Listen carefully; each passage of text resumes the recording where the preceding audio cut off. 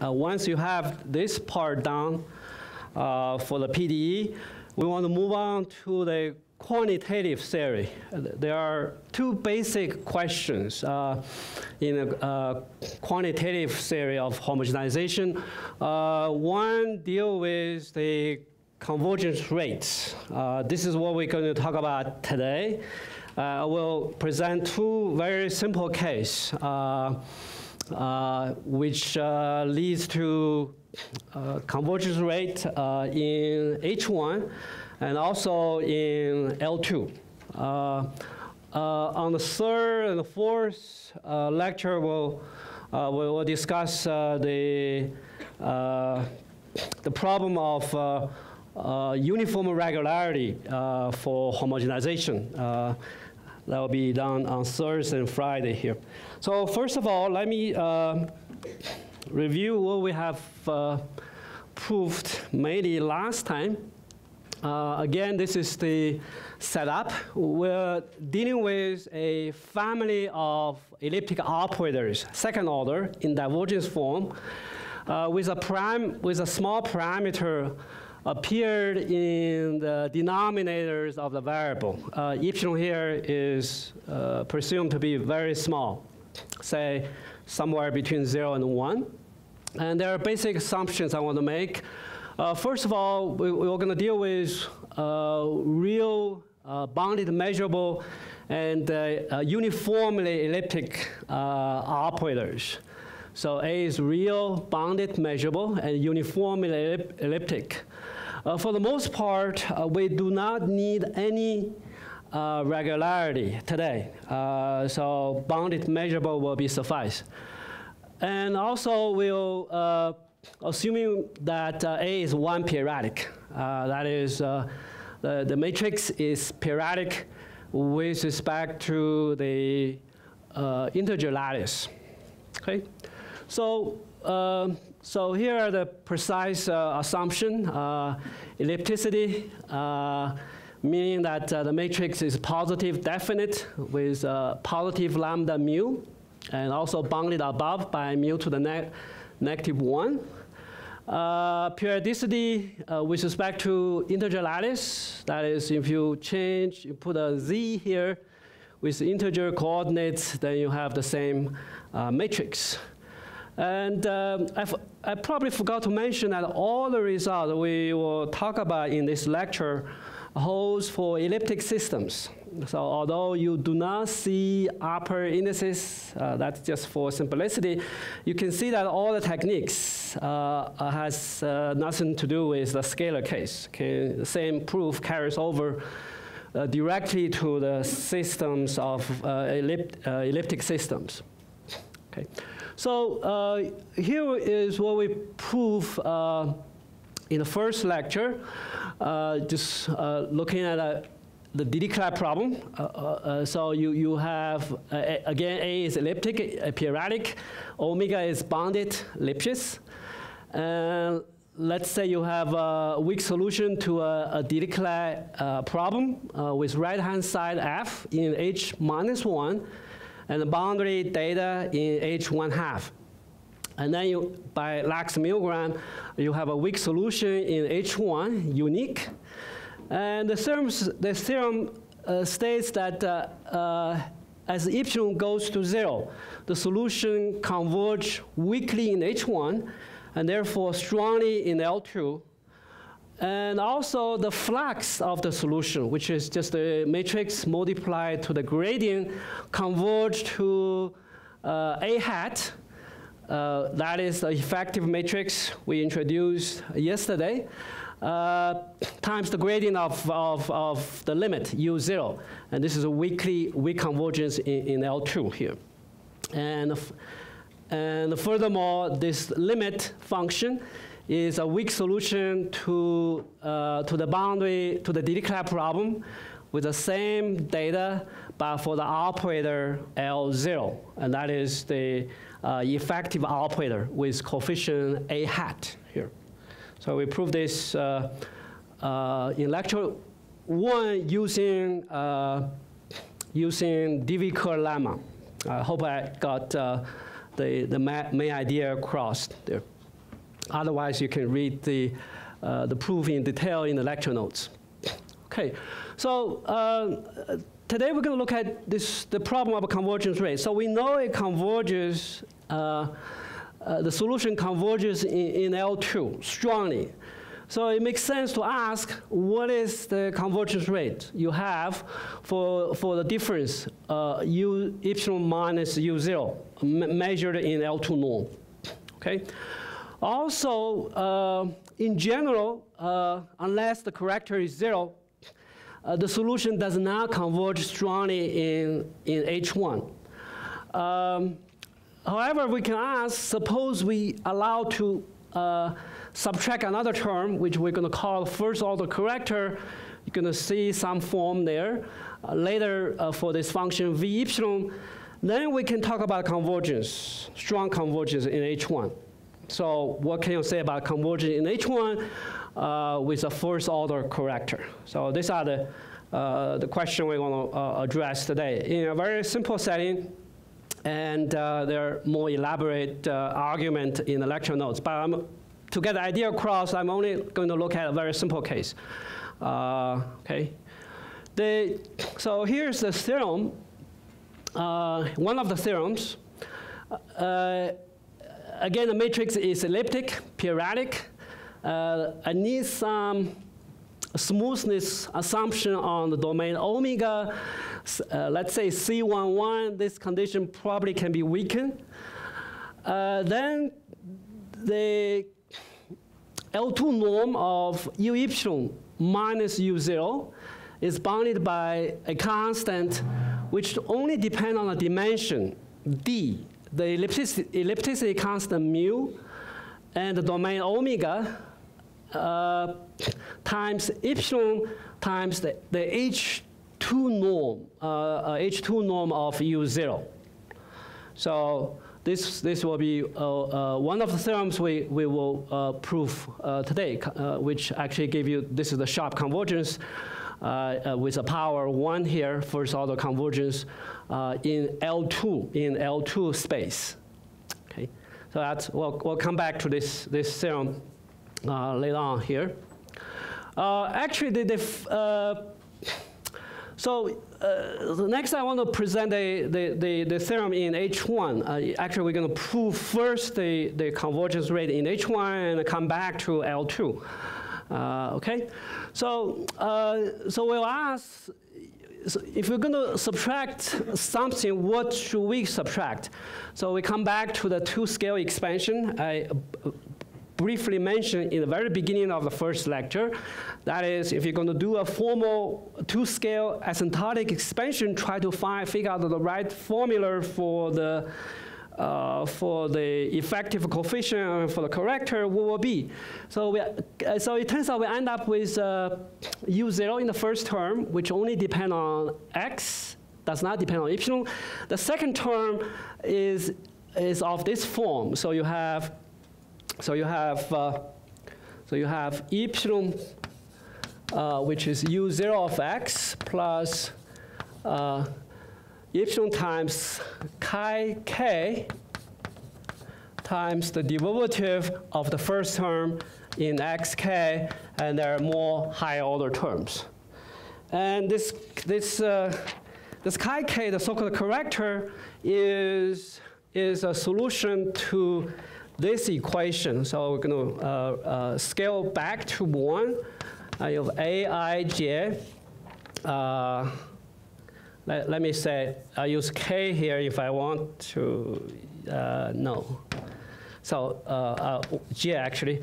So d chi k dyj is d dy I a k.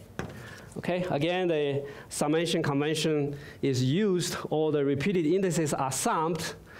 I, j, j, and k is fixed. So k here is between 1 and the dimension d here. So that is so this is the equation. And we also, of course, want xk, chi k to be 1 periodic. Okay, for otherwise you just simply can just take a linear function that gives you a solution, but that's not the solution we want. here. Okay, so that is the formula for the correctors, and I mentioned that suppose you have a matrix, the column is divergence free, then the right-hand side will be 0. In that case, your corrector is 0, identically. But that will be. But in general, you do have a corrector here, one periodic function, and that is the function appear here. So this somehow suggests that if you want to subtract some corrector, you should put this form.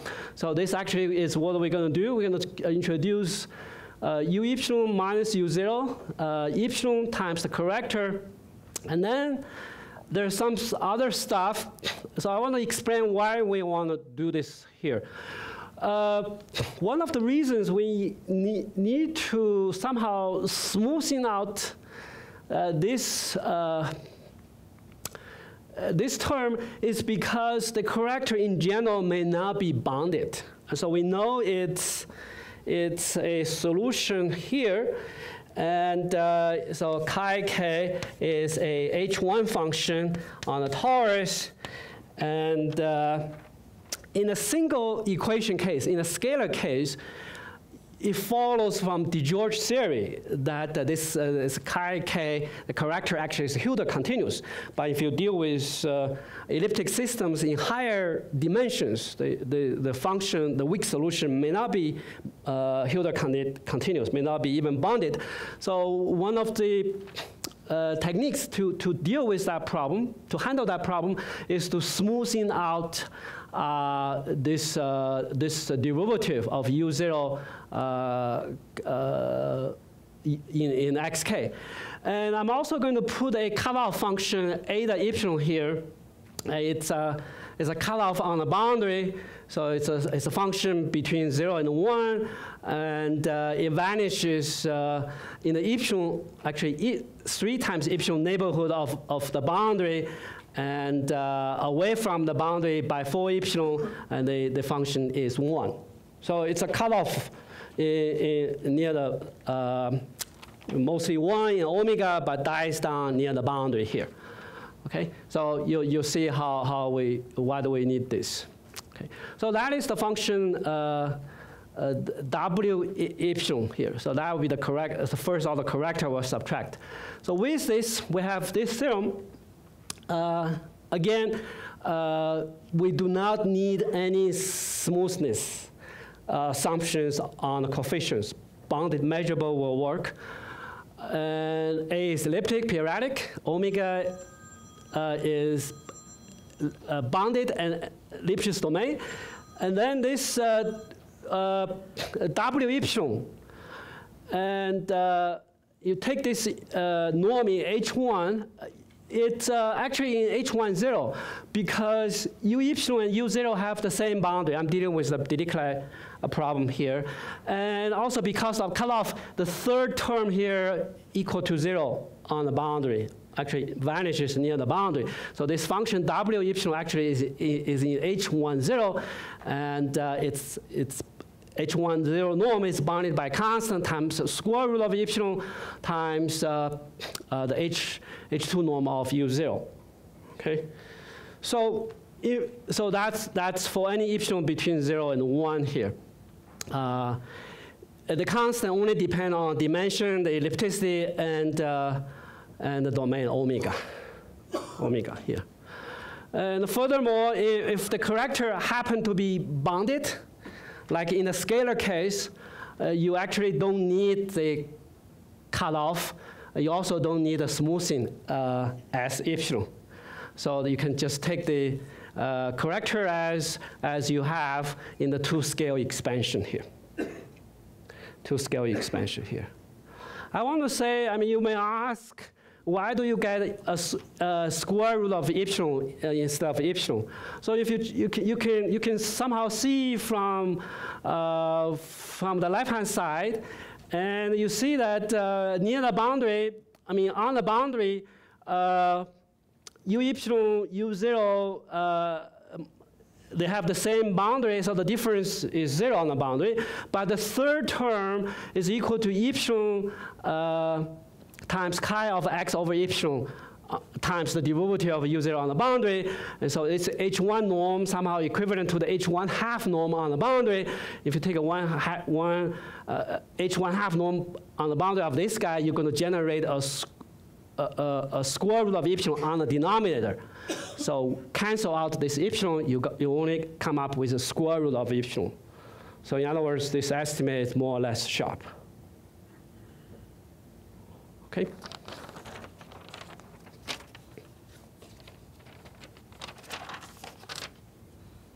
So these are the two theorems we will try to prove today here.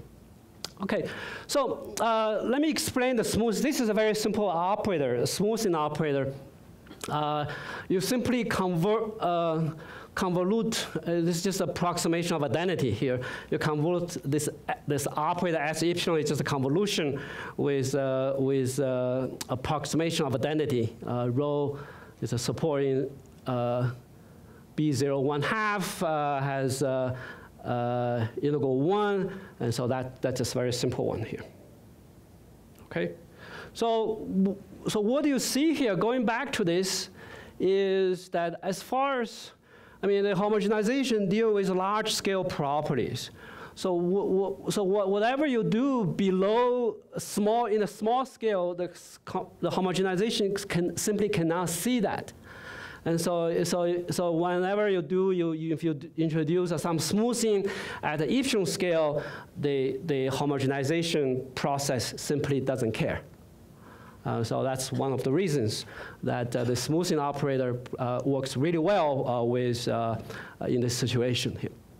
Okay, so just remember that the S epsilon is a simple convolution with the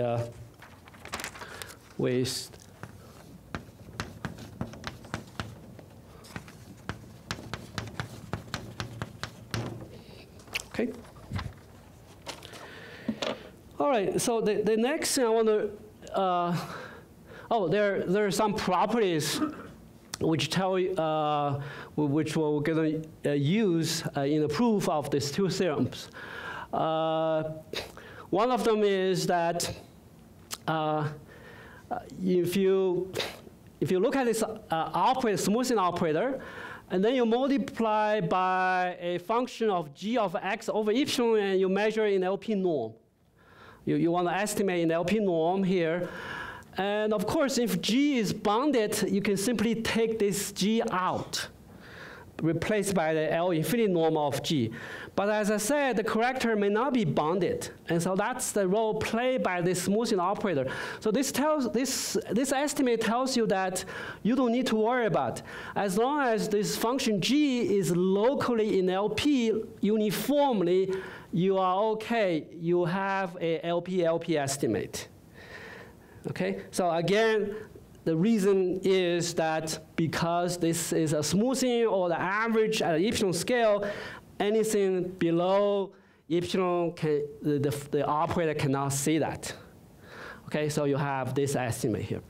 Okay, so here is the open set O, and in the right-hand side, you have to expand the set by epsilon. So that's the definition here. Okay, so the proof is quite simple. First of all, by Hilder's inequality, you can bound this smoothing operator to the piece power by this integral of f to the piece power and u epsilon x minus y dy, and using the factor that the integral of rho epsilon is 1. Okay, and then you simply use the Fubini theorem. So you multiply gx over epsilon to the both sides, and you integrate on the whole space, and then you change the order of integration, and then you get what you needed. That's all. It's a very simple proof. It should be given in the lecture notes here. Okay.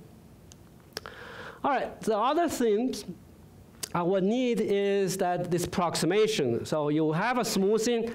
You'll be concerned with the difference of the smoothing with of f with the function f itself measured in LP norm.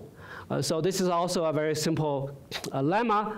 And you can prove this again using, okay, so this is by, I think, by Minkowski inequality here. So you, and then you write the difference in terms of gradient, and you replace, use the Minkowski again, and replace this term in this integral, and that's it. Okay, because rho is supported in the ball of reals 1/2, and so you have a y here, and therefore it's after a scale, then you're going to have epsilon come up. Actually, the constant, you can take this to be 1.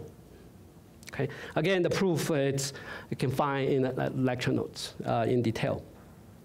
Okay. All right, so the next thing I want to talk about is this flux operator. I'll explain why it's called a flux operator. I mean, flux corrector, sorry. I mean, flux corrector. So this is, by definition, is a matrix. It's a matrix, Bija. B is A, the matrix A of y plus A of y multiplied to the gradient of the corrector. So the corrector is a vector value function. You take the gradient, it becomes a matrix. So the second term is a product of two matrices.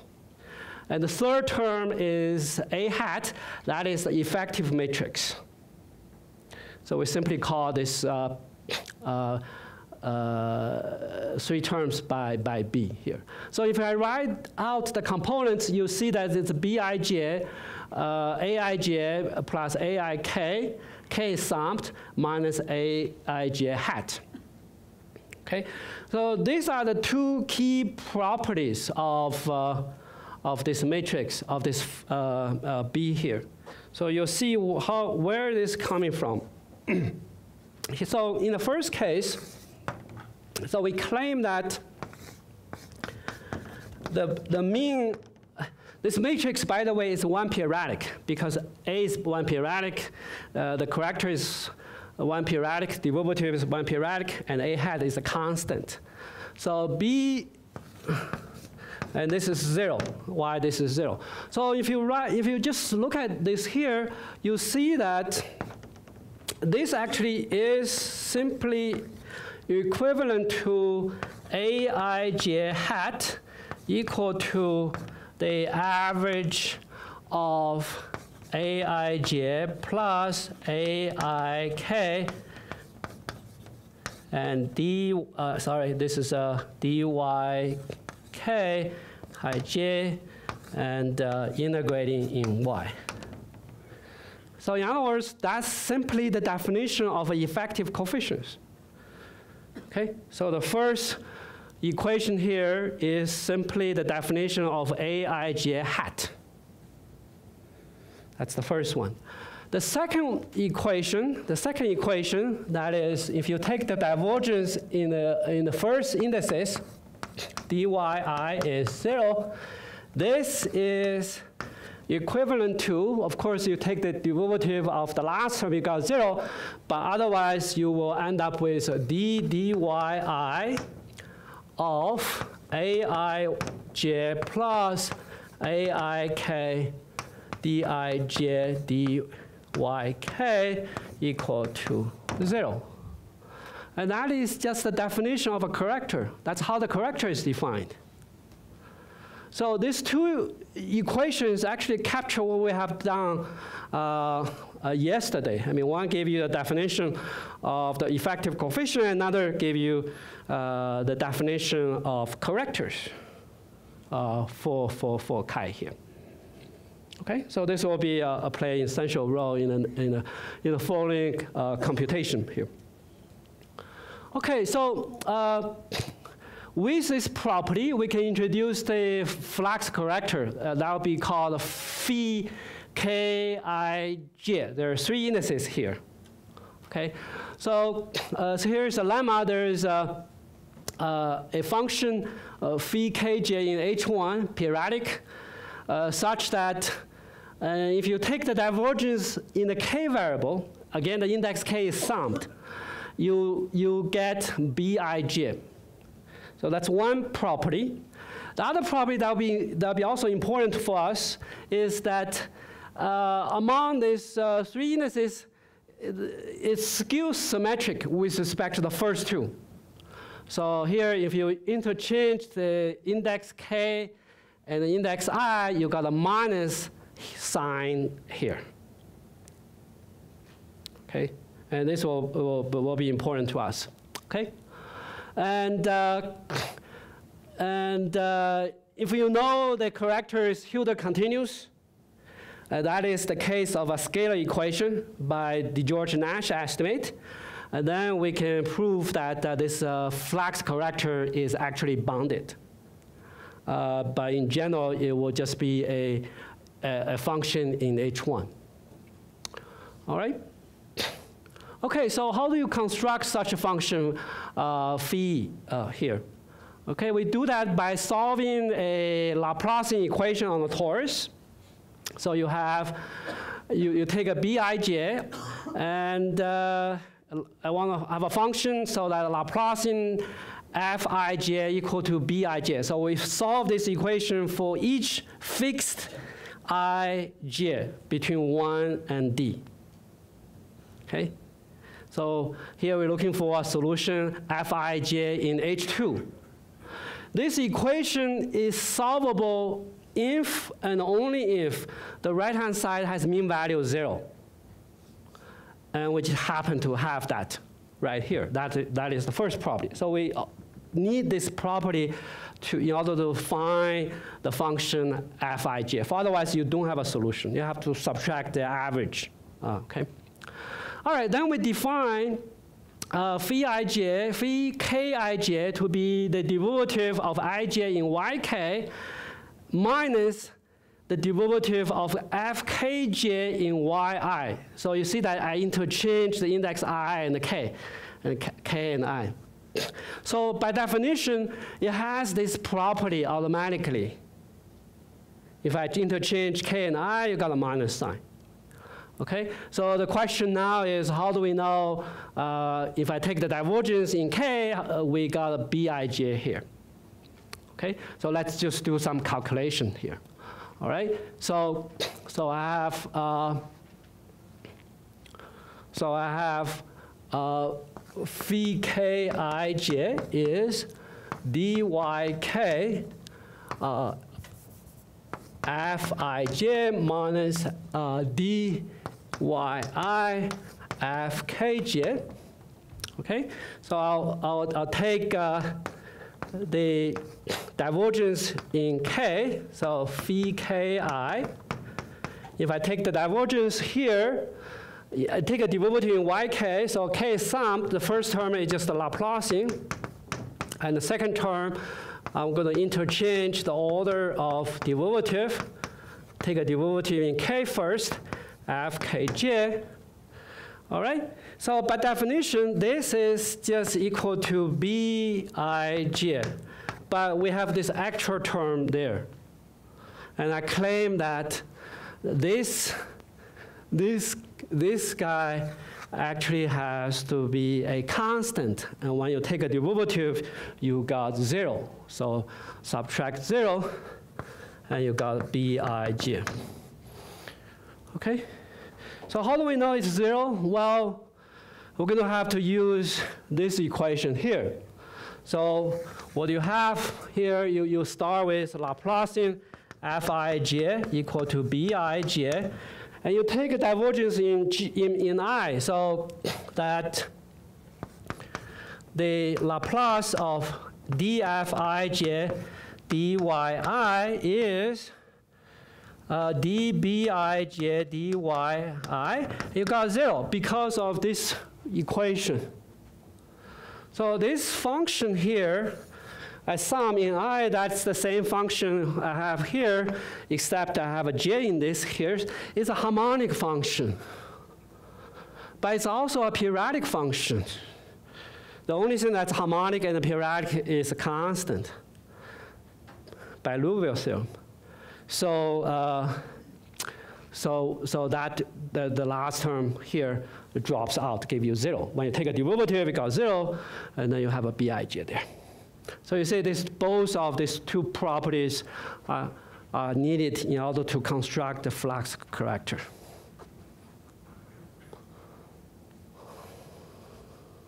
Okay. All right, so let me just say a few words. Why do we call this flux corrector? So this will actually come up in this calculation. We look at this U epsilon U minus U0 plus, let's not worry about the boundedness of the correctors, just subtract this term in this two-scale expansion. And you calculate the flux of U epsilon, which is the gradient multiplied by the matrix, and minus the flux of U0, okay, the gradient of U0 multiplied by A hat, and subtract this term B, which I defined earlier here. And in the calculation, you see that you're going to end up with this term plus a term that has a factor epsilon. So this goes to 0 here. So if I take this in L2 norm, you can measure. You can actually just take the L2 norm of these two terms, and you calculate the gradient of W epsilon. And so the first three terms are here. The last term is going here, which actually is the same term as I have, pretty much the same as I have here. All right. So you'll see that this flux corrector appear in the derivative for B, and this corrector here appear for the derivative for here. So this function phi play the same role as the corrector chi, except that one is for the gradient, another is for the flux.